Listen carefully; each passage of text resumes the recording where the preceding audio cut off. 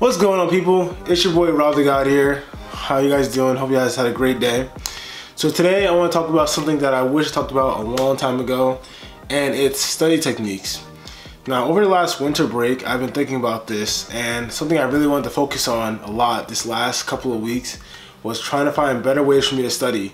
And I wish that back in the past, when I first started pharmacy school, that I learned these study techniques earlier so I can get better marks and I'll have less resistance in terms of my studying.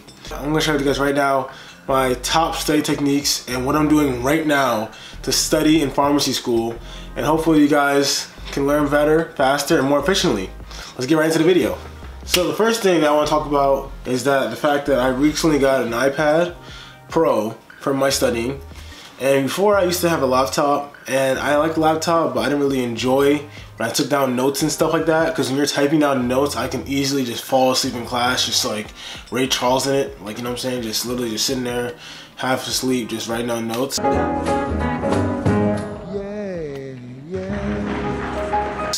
But when I'm doing the iPad, I send my notes straight to my iPad, and I mark the notes using the Apple Pencil. And that's been very, very important for me, especially because when you're taking down notes, you have to require more brain power to actually figure out what important words you want to put on there. So when I have to write down stuff, I have to make sure that what stuff I'm writing down is very, very important. So that helps me a lot, especially the fact that I stay up longer in class and I focus more on what the teacher is talking about. And also, Notability has this cool feature where you can literally record what the teacher is saying. And this feature I feel like is very, very good for classes where you don't get any additional information. So like if your teacher literally just walks into class, just gives you an assignment out of nowhere, and he just like starts talking out of nowhere in class, this feature is very, very useful because then you can write out notes and you won't miss a single thing. But like, I don't like this feature that much because my teachers give us PowerPoints, and like I would say maybe 85% of the information is right on the PowerPoints, and I really don't want to hear him talk twice. I don't want to hear him talk in class and then talk him again.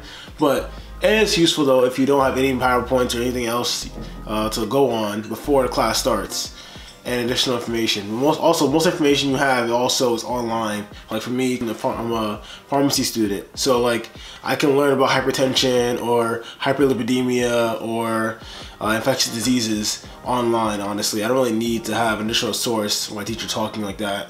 But if a different class, like for books or like other things, it'd be a lot easier, yeah, to have a voice recording for that. But besides that, just having the feature is very, very useful, and Notability is also a great app that I like using it. The next thing I wish I did was have revision techniques. So when you get information from a class and you start getting notes down, one thing that I would constantly do, and I wish I never did this in the first place, but everyone does this, is you take the notes in class and you just constantly reread the same notes over and over and over and over again. And that's so bad for learning and to try to keep it in your brain. What you have to do is that you have to find a way to make it so you can actually memorize the information. So what I wish I did earlier was that what I would try to do is get the information and try to condense it as much as possible. Once you condensed it, you try to condense it even more to the point where it's almost like you can read the entire thing in like 15 to 10 minutes or like less than 25 minutes basically. And basically you want to do this so that way when you're for a test, you can literally just read out all the information really, really quickly and know everything. And just learn where the stuff is at in the page. So I can memorize where the information was on the page, like the spatial arrangement of it, and I know the answer from that part only. Like this, I remember this word being on the top left of the page, and that helps me memorize, okay, yeah, so that makes sense that this causes this, because on my notes, that word was on top left of the page. That's very, very important as well, and I wish I did that earlier, but I didn't. Now I'm going to talk about the bread and butter. The main important thing I wish I knew that I'm using now for pharmacy school is active recall. Active recall is probably the most important thing you could do in terms of just learning, because it actually yields ways for you to actually learn material and to make it stick. And that's one of the books called that actually talk about this method, which is called Make It Stick. And I'm also going to link down below a video by Ali Abdal that talks about the fact of active recall and spaced repetition. And it's probably the most important video you can watch in terms if you're in school or want to learn material that's like more conceptual instead of like math-based questions or practice questions. That was the best way to learn. That has been proven, and I highly recommend it because it actually works for me in my last 2 semesters. I think it's very, very important. So basically what active recall is when you basically retest yourself. So basically you make questions and you keep retesting yourself instead of reading over the same notes over and over again or highlighting notes over and over again, because that doesn't show to work as well. And right now I use 3 different methods right now for active recall. My main method that I use right now is Quizlet.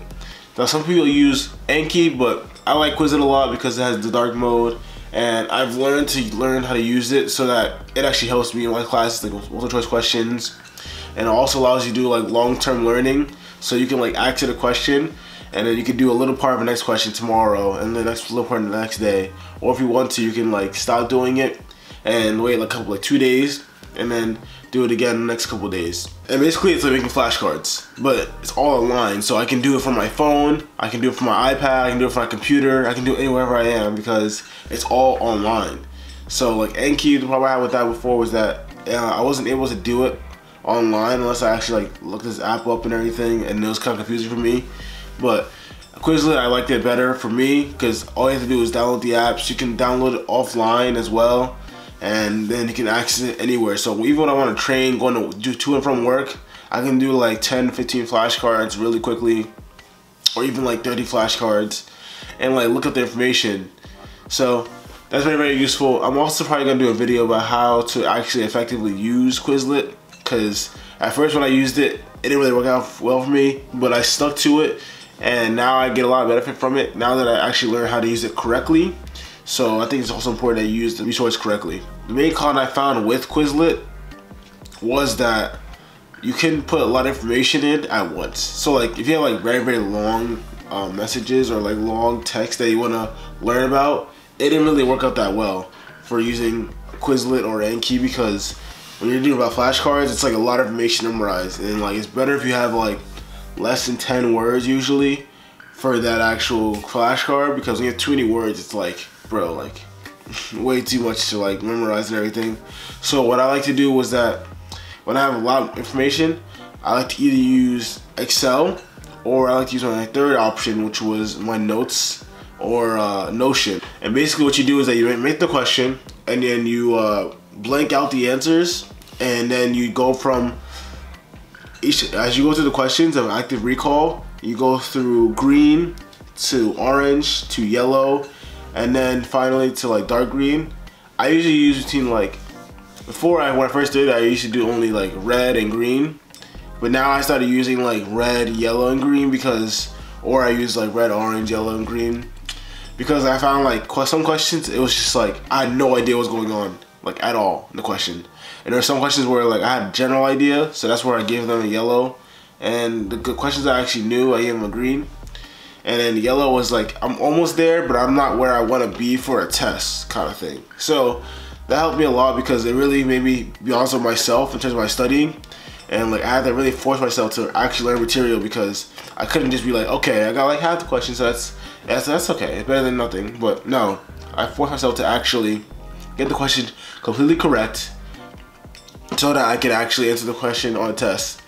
And I like the way it looks as well, because then when you come back to it the next day, you can see exactly which parts of the lecture did you not understand. Like a lot of times when I did this, I saw that like certain lectures I was obviously not studying, and then I had to go back and study that lecture again.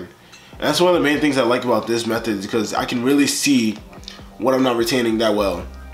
It's also very, very key for me overall that you're like keeping up with it. Like a lot of times I would not actually do the material over and over again, and it's like very, very important, because if you look at cramming works, but it doesn't help your long-term learning. And that's very, very important for someone that's in pharmacy school or medical school or any major that involves medical degree or any major at all, because it's important that you have your material and you constantly look at it over and over again, because that way you can actually reinforce it long term. If you cram things, as you will notice probably, is that you forget it the next couple days afterwards, because as fast as it can go in, it comes out the next day. If you do a little bit every day, it's very, very hard for it to actually leave you, because it's almost like your lifestyle now. Like it's almost like your routine. Like once you get into routine, it's like very, very hard to get out of the routine, and it's much, much easier as opposed to just doing everything in one day and the next day you just chill.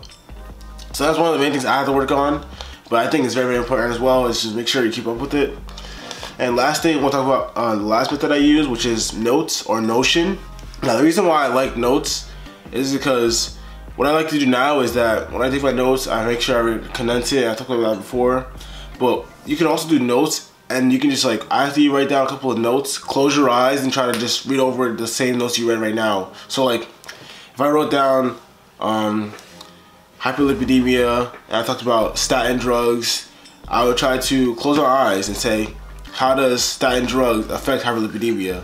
And then you talk about how like the HMG CoA reductase works on cholesterol production, and then that would be your answer.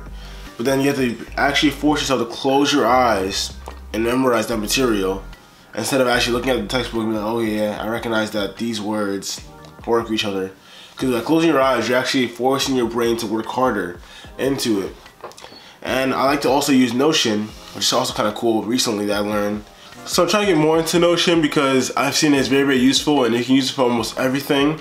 So right now I use a drop down menu. So basically you can have a lot of information, and then what you do is that you have a drop down menu. So like what I noticed of myself was that when I see a lot of information on a paper, I get really, really like tired, and I'm like, oh, I can't stay right now. So like with Notion, I like how it's like you make drop down menus. So I have like drop down menus of subcategories and then actual information. So like certain parts of the lecture, cholesterol synthesis, and then I'll do how cholesterol synthesis works on this part, and then this part, and this part. And like that was a lot better for me to study because it looks like it's a lot smaller material. Even though it's a lot of material at once and it's like a huge page, I make it look condensed. And then by using that, I can look at the exact topic that I think is very, very important at that moment, and I can stay at one topic. And then I close my eyes and talk about how does this do this? Or you ask questions for yourself again, like active recall again. You ask the question and you talk about the same topics. So that's also very, very good. I really, really enjoyed that. So that's all my tips I have right now. Hope you guys enjoyed this video. If you have any questions, I'm probably gonna do more videos on exactly how I'm learning right now and exactly how to use each resource more in depth. But I just wanna give you like a broad view of everything right now. Hope you guys enjoyed the video. Like, share, and subscribe so that more people can learn about this video and learn how to study better. I'll see you guys next time. See ya.